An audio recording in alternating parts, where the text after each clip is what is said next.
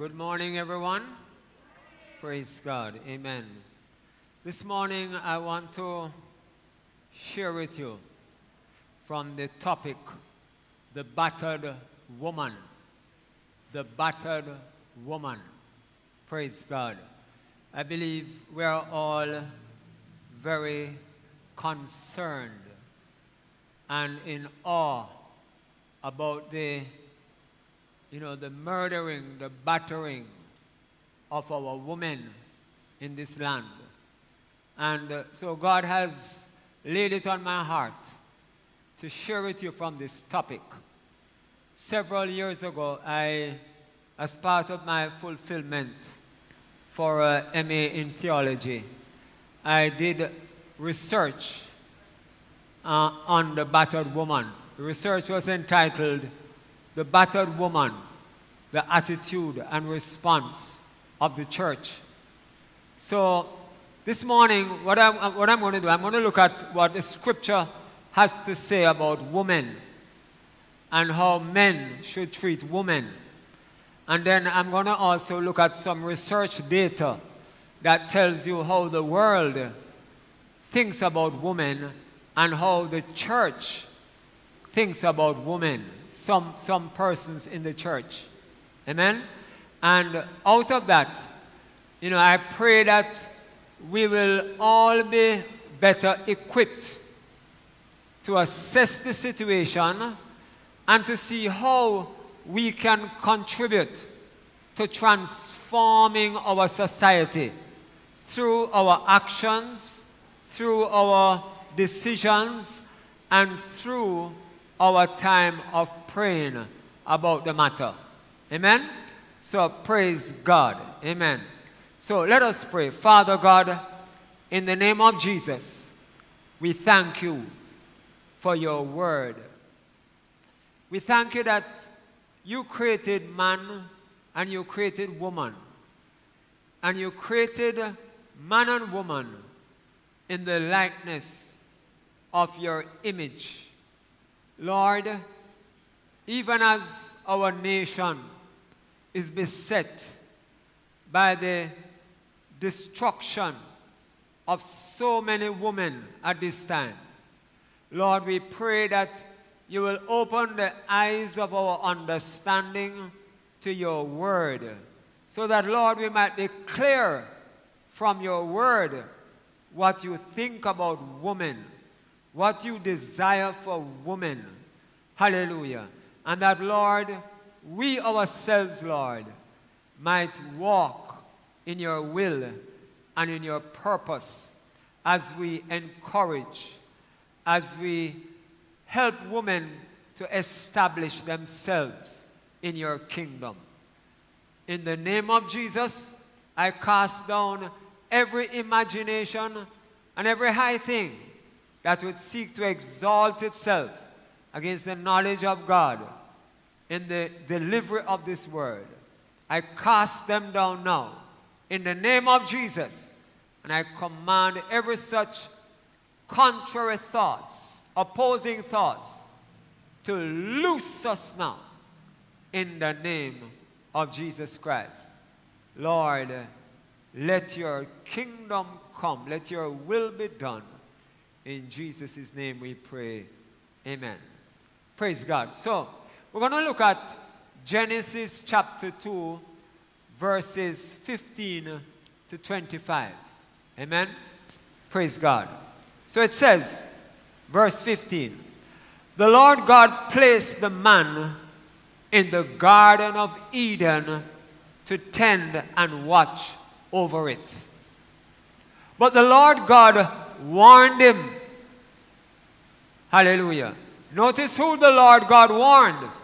The Lord God warned him, that's Adam, "You may freely eat the fruit of every tree in the garden, except the tree of the knowledge of good and evil.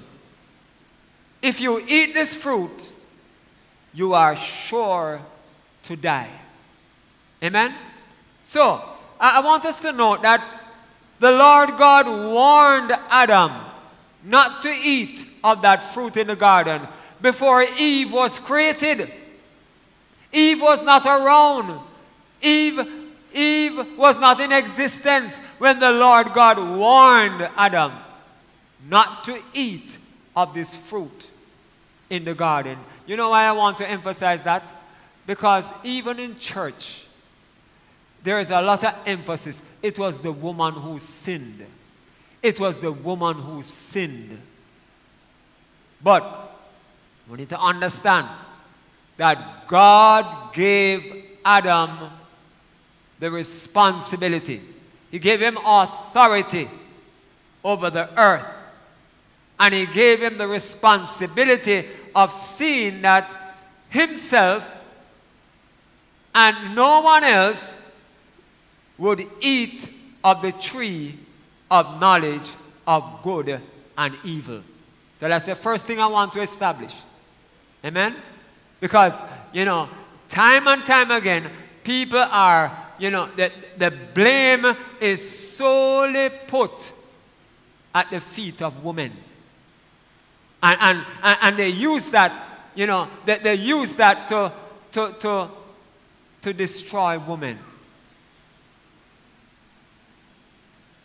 Verse 18 says, "Then the Lord God said, it is not good for the man to be alone." So Eve was not yet created.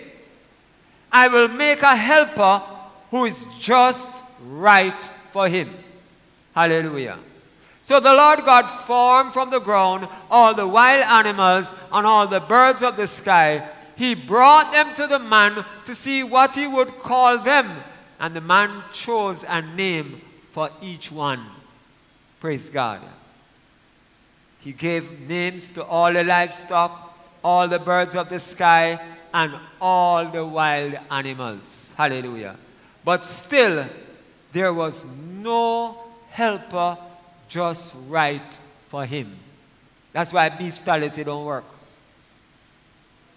Amen? None of the animals were right for him. None of them. He said, so the Lord God formed from the ground all the wild animals and all the birds of the sky. He brought them to the man to see what he would call them, and the man chose a name for each one.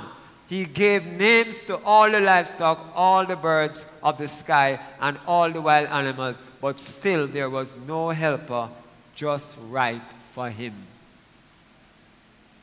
So the Lord God caused the man to fall into a deep sleep. While the man slept, the Lord God took out one of the man's ribs and closed up the opening. Then the Lord God made a woman from the rib and brought her to the man. Amen? Praise God. And I noted Adam's response and his words. He said, at last, the man exclaimed, "This one is bone from my bone and flesh from my flesh. She will be called woman because she was taken from man." This explains why a man leaves his father and mother and is joined to his wife, and the two are united in one. Now, the man and his wife were both naked, but they felt no shame. There was no sin. So there was no shame. Hallelujah. Praise God. Then, in Genesis chapter 3, verses 10 to 19, God, speaking of God, it says, he replied, "I heard you walking in the garden, so I hid. I was afraid because I was naked." So God was calling Adam. Apparently, every morning God met with Adam and they had fellowship. Put it another way, Adam had his devotion with God. Hallelujah. And on this morning, God came and he was saying, Adam, Adam, where are you? And Adam was hiding because he was naked. And God said, who told you that you were naked? The Lord God asked, have you eaten from the tree whose fruit I commanded you not to eat?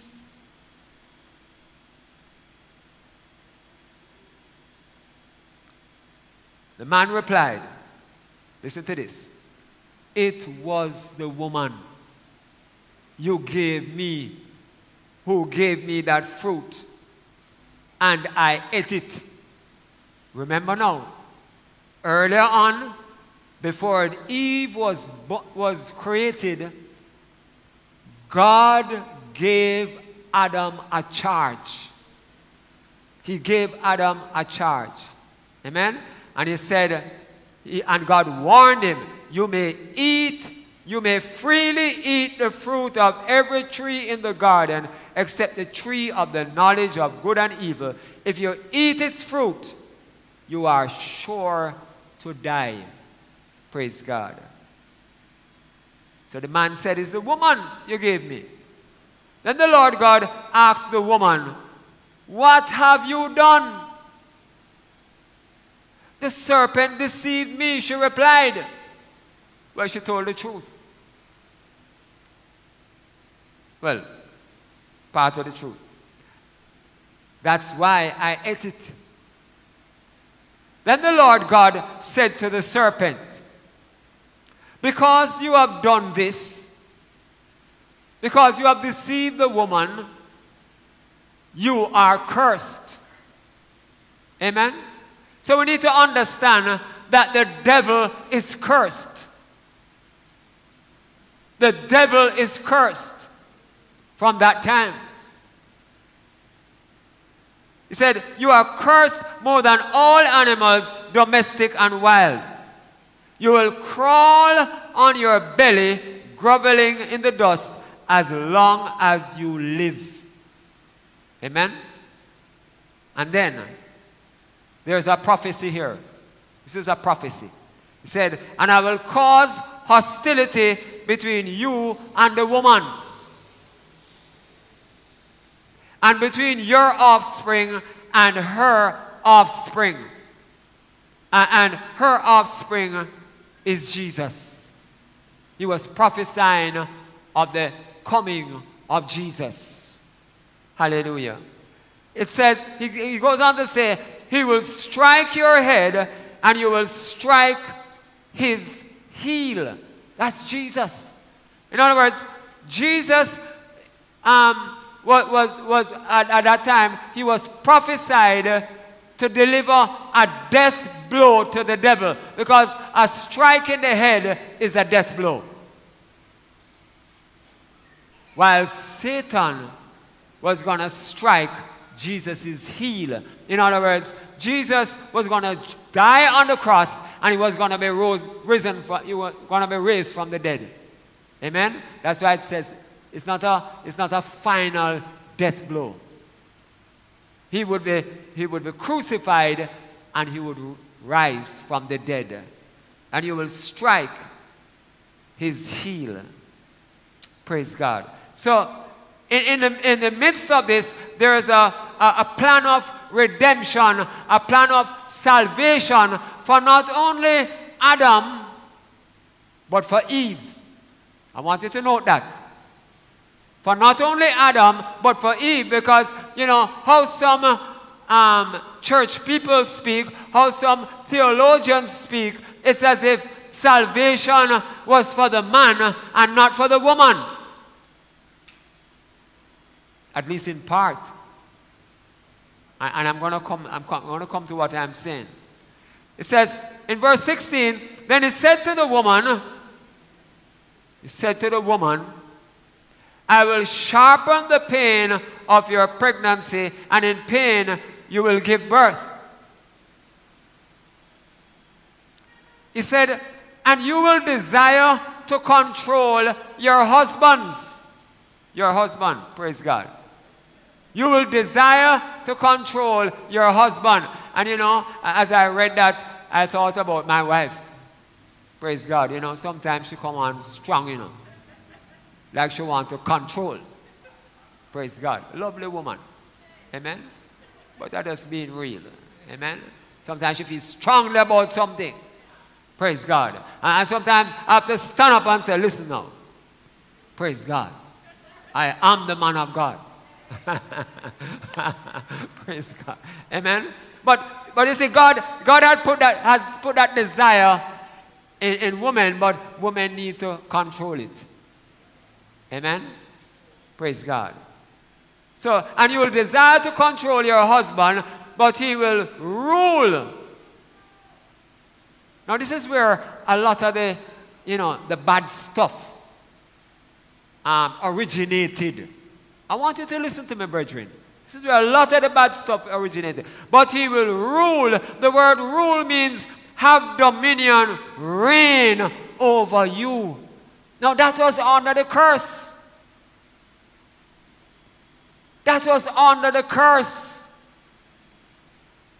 We need to understand that, because some men, they have taken these conditionalities and they have brought them past Calvary, and they are still practicing it after Jesus Christ has redeemed humanity, including women. You see, some men, they are still ruling, they are still having dominion, they are still reigning. And that's not what God desires, as we shall see. Amen? Can the ladies say praise the Lord? Hallelujah. Praise God. Watch it now. It says, and to the man he said, since you listened to your wife. Praise God. When I read that this morning, I thought about my wife too. Praise God. Amen. Hallelujah. Amen. Praise God. Hallelujah. Let's hope I'll get some dinner this evening. Praise God. Amen. Hallelujah. It says, since you listen to your wife. Now listen, I have learned that you need to listen to your wife. There was a time when I never used to listen to her.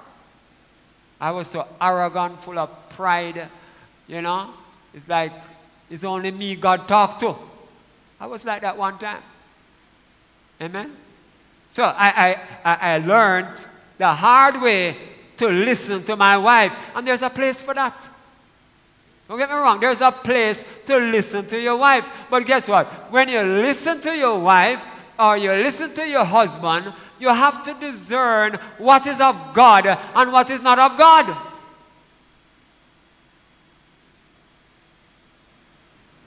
Can somebody say praise the Lord? Hallelujah. Amen? Praise God. Sometimes I say things that are not of God. She have to listen and she have to discern. Amen?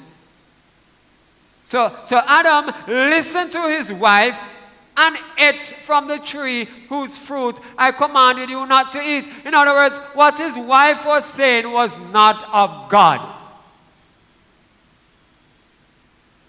Praise God. Incidentally, the scripture doesn't say that Adam actually told his wife what God said. But guess what? She knew. So Adam told her. She knew. Adam told her. Amen? That she was not to eat of it. So God said to Adam, since you listened to your wife and ate from the tree whose fruit I commanded you not to eat, the ground is cursed because of you, not because of the woman. Can the ladies say praise the Lord? Oh, the ladies don't agree with me at all. Hallelujah. Come on, ladies. Praise the Lord. Praise the Lord. Amen. The ground is cursed because of you, Adam. Hallelujah. All your life, you will struggle to scratch a living from it. It will grow thorns and thistles for you. though you will eat of its grains. By the sweat of your brow will you have food to eat, until you return to the ground from which you were made. It was not because the woman ate. It was because of Adam.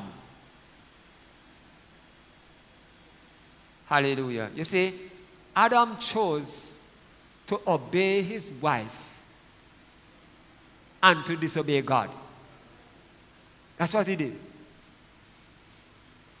He was put in charge.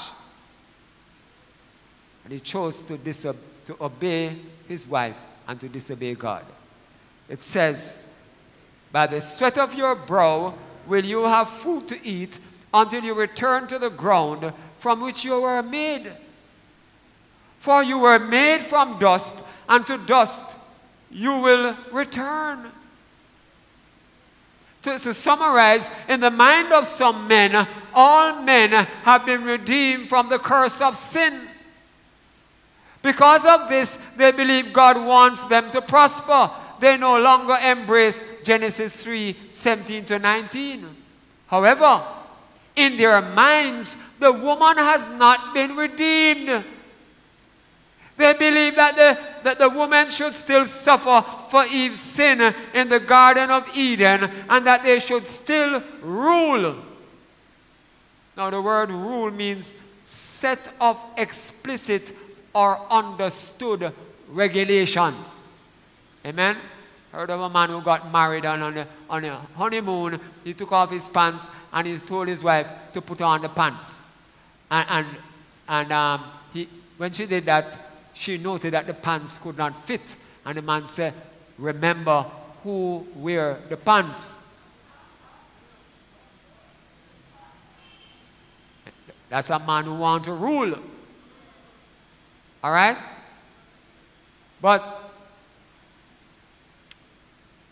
so, they want to rule or have dominion, which is control over their wives. Women, let me say this. You don't have to feel guilty for Eve's sin any longer. Amen? Don't carry no guilt pack on your back. Praise God. Let's look at Ephesians 5, verses 21 to 29. And my Bible has a subheading which says, Spirit-guided relationships. Spirit-guided relationships. Do you know that God's plan for marriage is that marriages must be guided by the Holy Spirit? Yes. If they're not guided by the Holy Spirit, they're going to mash up. They're going to be destroyed. Wives and husbands. All right, look at this now.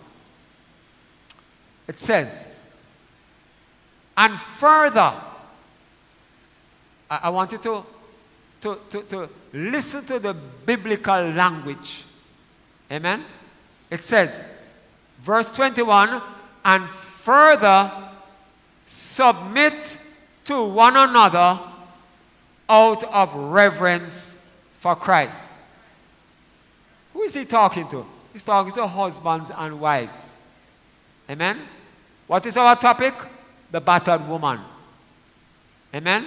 We are looking at Scripture and see what Scripture has to say about the relationship, that the right, proper relationship that should exist between man and woman to prevent battering of women.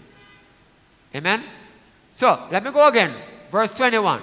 It says, and further submit to one another out of reverence for Christ. Submit to one another. So, he's talking, the Apostle Paul by the Holy Spirit is talking about man and woman in marriage submitting to one another. Hear the language now. Hear the language. It goes on. For 22, for wives. He's treating wives first. Amen? It says, For wives, this means, what is he talking about? How husband and wife are to submit to each other. Amen? So he's saying here that for the wives, this is how it flows practically. This is how it flows in reality. It says, for wives, this means submit to your husbands as to the Lord. I love that. Submit to your husbands as to the Lord. Praise God. Amen. Now, if I were to go to my wife and I say, well, Yasmin, I believe we should go and rob a bank, you know. I expect my wife to rebuke the devil that spoke through me. I don't expect her to say, yes, dear, I love you. I will do whatever you want me to do. Amen? Submission must be in the Lord. It must be led by the Lord. And it must line up with the Word of God.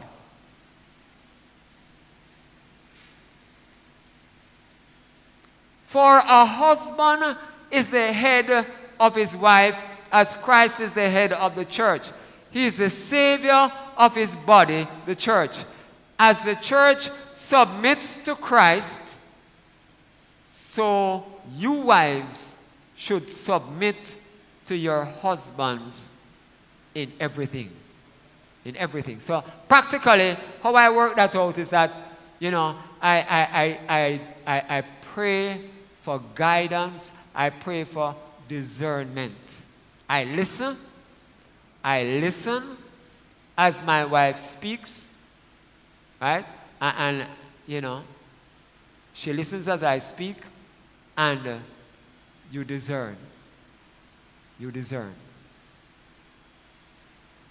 Then it says, for husbands, this means. So practically, this is how husbands supposed to submit to their wives. It says, love your wives. Love your wives. Just as Christ loved the church.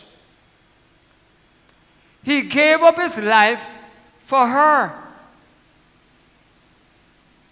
That is how husbands must love their wives. They must be willing to give up their lives for their wives. I mean, I can't think of greater submission than that. To make her holy and clean, washed by the cleansing of God's word. He did this to present her to himself as a glorious church without a spot or wrinkle or any other blemish. Instead, she will be holy and without fault. In the same way, husbands ought to love their wives as they love their own bodies. Amen? Now there's a sickness where people, you know, they take razors and they cut up themselves so that they will bleed. Right? Now those persons, they are sick. They don't love their bodies in that mental state. Amen? So any husband who hurts his own body, he's sick. Something is wrong with him. Amen? And by extension, any man who practices the battering of his wife, he's sick. I say that without apology. He's sick. Mentally, something is wrong with him. He needs help. But he needs to realize that he needs help.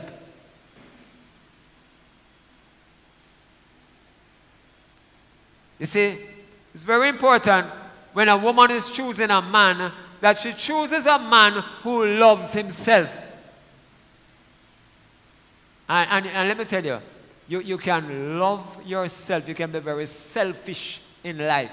And people say you love yourself. But that is not loving yourself. That is not loving yourself.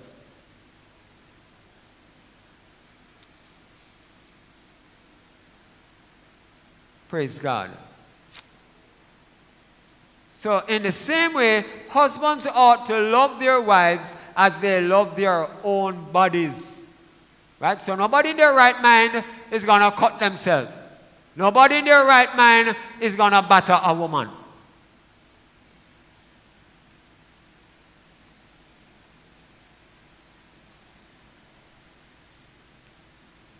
Hallelujah.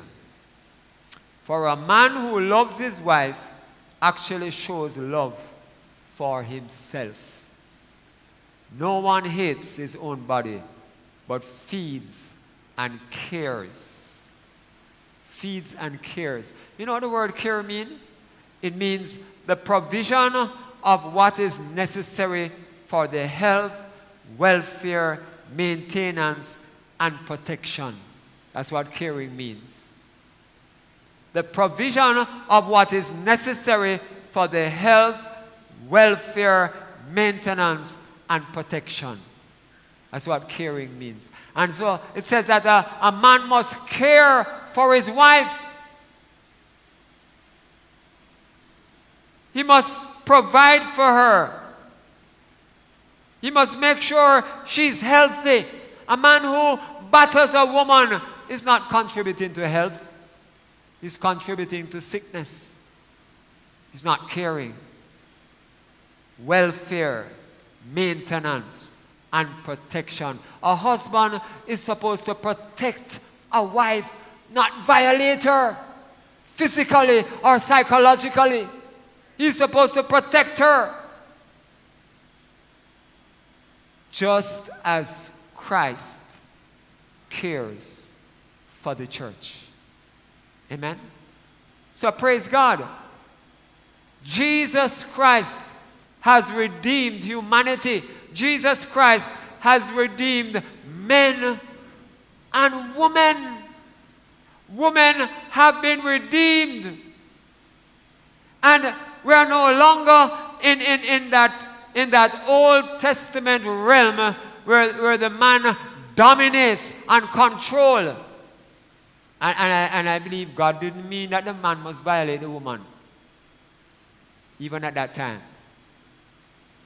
But it's no longer. That is no longer the case. Jesus Christ has redeemed the woman. And here in Ephesians, God is saying in His Word that the husband must love the wives as they love themselves. They must be prepared to lay down their lives for their wives. Praise God. I wanna read, there's some literature review that I did. And I'm just going to read some sections of it. And here, I was looking at sociological and gender considerations. It says, quoting statistics published by the United Nations, 1986, RICO notes that the main victims of domestic and family violence are normally children, the elderly, and women. He informs us, however, that research indicates that most victims of violence are women, and that at the global level, 1 out of every 10 women has been attacked by their spouses or partners. 1 out of every 10 women across the earth. This is worse than the coronavirus. Praise God. He further notes that 2% of the victims of acts of violence committed by a spouse or partner are men. 75% are women, and 23% are cases of reciprocal violence. According to Buzzard, when we speak of violence in the home, we are addressing an incident, an ancient cultural flaw in our society that has been socially and historically conditioned. I want you to note this. This flaw is said to be rooted in the age-old attitudes towards women as reflected in the institution of marriage, women's limited access to legal and economic leverage, and religious dogma under a dominant male system. This will tell us how to pray. Buzzard is, however, quick to point out that the theologians of our ancient past were not the only ones who contributed to the devaluation of women. She identifies Platonic spiritualism with its body-denying anti-woman ethic as being present throughout history in the teachings of lawyers, philosophers, public officials, and other secular leaders.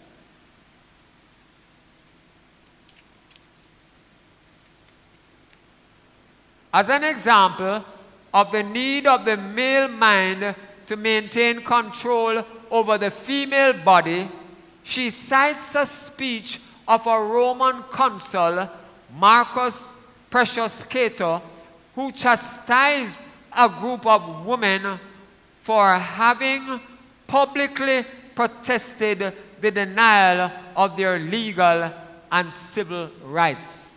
Right? So women were protesting at that time that their civil rights, their legal rights were being denied. And this is what this Roman said. He said, Romans, if every married man had made sure that his own wife looked up to him and respected his marital authority, we should not have this trouble with women in general. See the mindset? But no, having let female insubordination triumph first in our homes, we find our privileges trodden and trampled on in the public forum.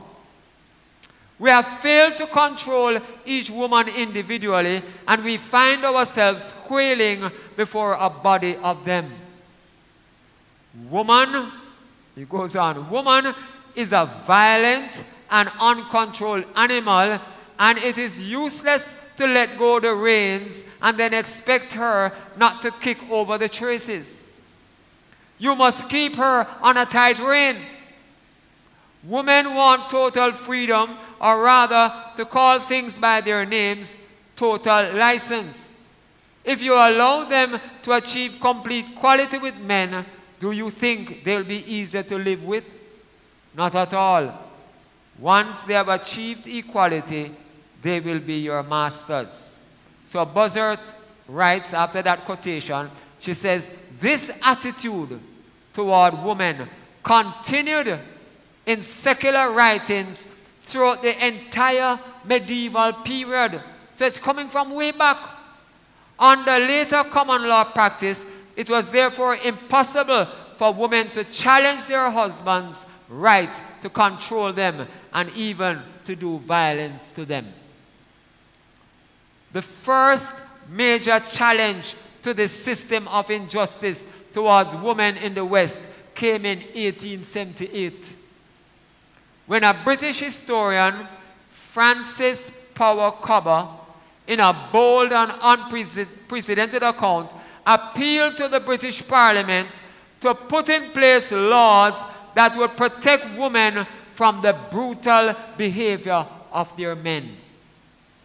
Bussert quotes the following section from Cube's well-documented account of wife torture in England, which expresses her insight into the legal problem of property rights over women. In those days, women were regarded as property.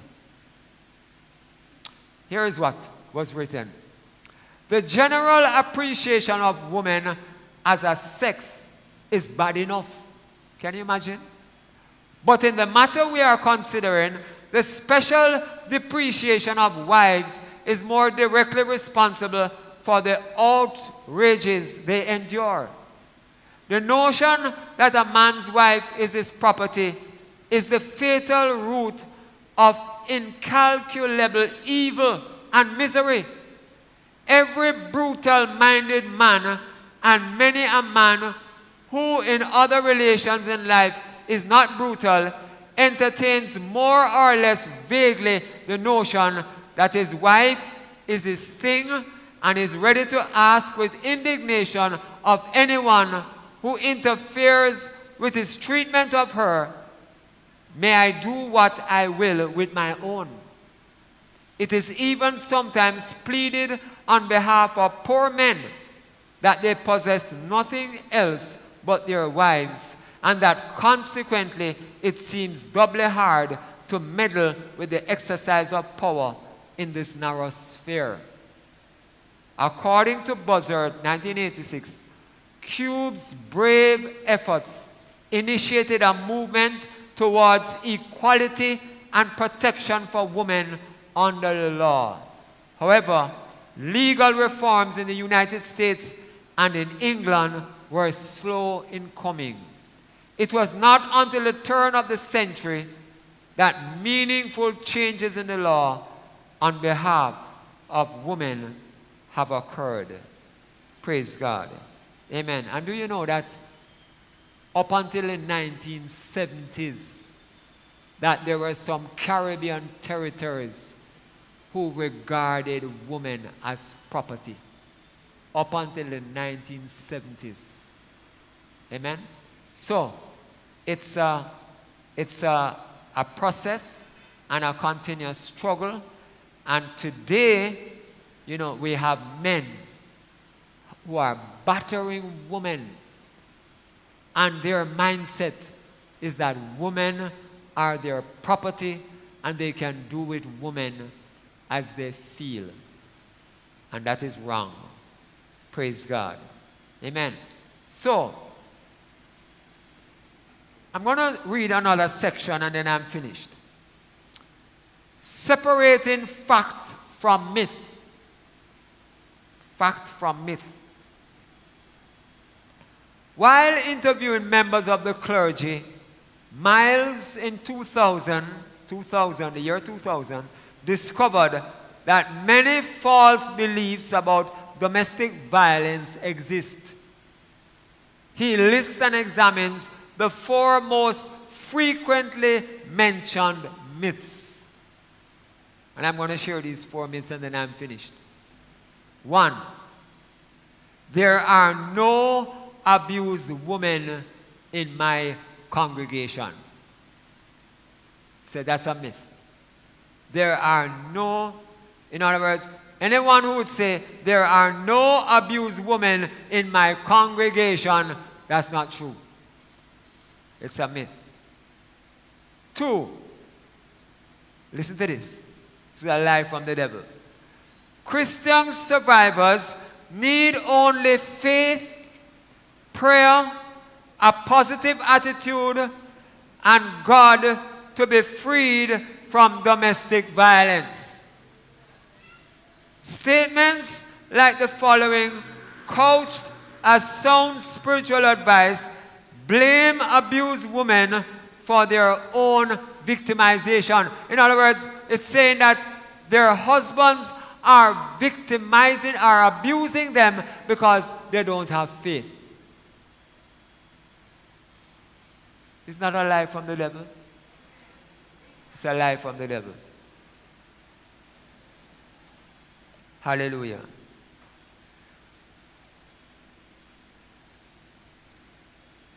And keep them, it blames abused women for their own victimization and keep them imprisoned in dangerous relationships. He believes that such platitudes must be absolutely avoided.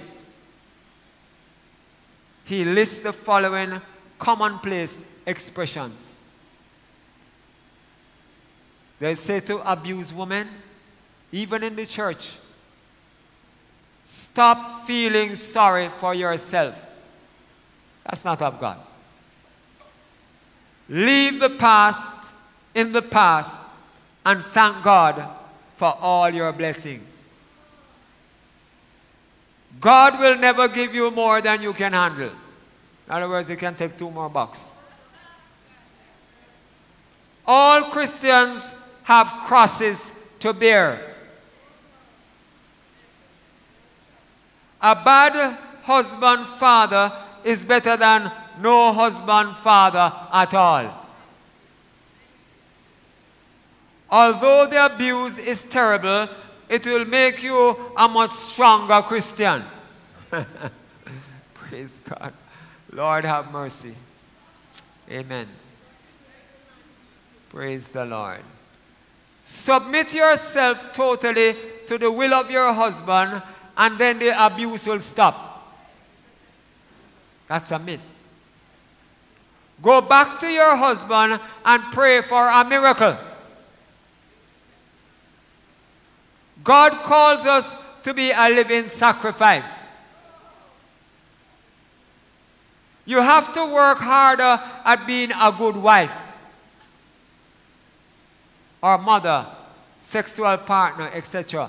In other words, if you work harder, it's because you're not working hard enough while you're being violated. And that's a lie. Praise God. Suffering builds character. Your faith in God will turn this negative experience into a positive outcome. It will save your marriage. Another myth, this is the third one, is that domestic violence occurs only in certain cultural, racial, and sub-economic groups, and only in urban groups.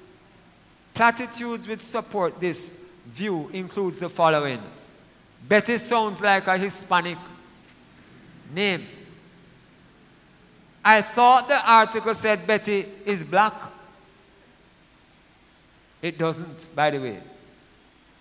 The figure in the graphic looks like an Indian woman. Women from minority races are abused more frequently than white women. Do you know that all of these things are lies? All of those statements are lies. Amen? It has no boundary. Has no boundary. Whether uptown or downtown. In fact, sometimes for the uptown people it's worse. It's worse. The fourth myth is, as stated by Miles, is that victims can stop the battering by changing their behavior. It's putting responsibility on the woman and saying it is because of her behavior why she's being battered. And that is a lie. This will save their marriage and families. He cites Jacobson and Gottman in When Men Batter Women, who said, battering has little to do with what the women do or do not do, what they say or don't say. It is the batterer's responsibility and his alone to stop being abusive. Praise God. Amen. Hallelujah. So, praise God. I'm going to stop here. But today, I believe that, I hope, that we understand from Scripture that the battering of women is not of God. It is not of God. Amen? And we need to understand that there are historical biases and prejudices which exist even today. And we need to pray in an informed way. There are strongholds that possess the minds of men and even some women. Incidentally, you do have women who batter men. But it's a minority, a small group, much smaller group. Amen? So, let us continue to pray about what's happening in our nation. And let's be wise in how we conduct our lives. Amen?